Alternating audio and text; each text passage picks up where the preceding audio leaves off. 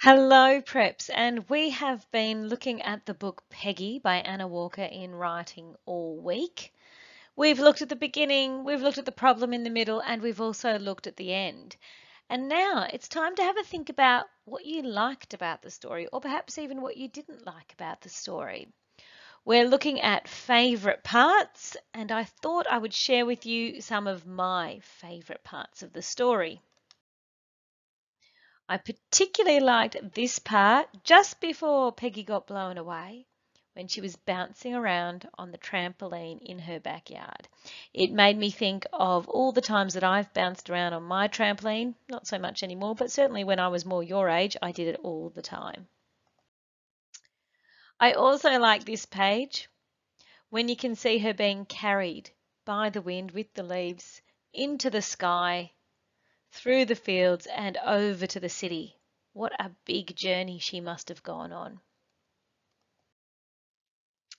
This is a great part of the story when she's walking down Collins Street and she can just see the most amazing shops, things that she's never seen before, fancy jewellery stores, fancy fashion stores, and even a TV shop. But this probably is the best page for me. I really like the way that Peggy goes to the movies all on her own with her bag of popcorn. She goes and eats some spaghetti at a restaurant. She has a cupcake and she even tries on some shoes. And of course, she loves to ride up and down the escalators because that can be quite a bit of fun. Watching her go home on the train when she's following the girl with the sunflowers is another good part of the story, particularly when she's sitting on that man's hat. What a funny way to go home. And when she does find her way home and she travels with the pigeons, she's so happy to be in the backyard with them. You can see her bouncing with the pigeons on the trampoline, swinging off the sunflowers, being silly in her chicken coop, putting her bowl on her head, and just having fun, even singing on the fence. That's a nice part of the story too. And there's Peggy right at the very end of the story with some big plans to take those pigeons and go back to the city. She's not scared of going there. So I've shown you some different parts of the story that I particularly liked.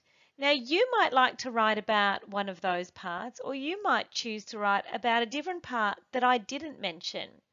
You can't get it wrong. This is just what you like.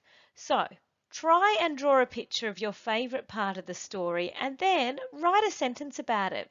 Can you start your sentence with I liked? So you might say, I liked it when Peggy was jumping on the trampoline. Or I liked it when Peggy blew into the city. I liked it when Peggy went up the escalator. Oh, that is a great word to stretch out.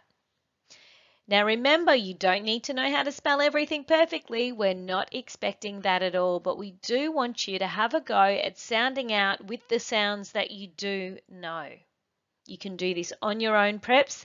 Have a go. See you later.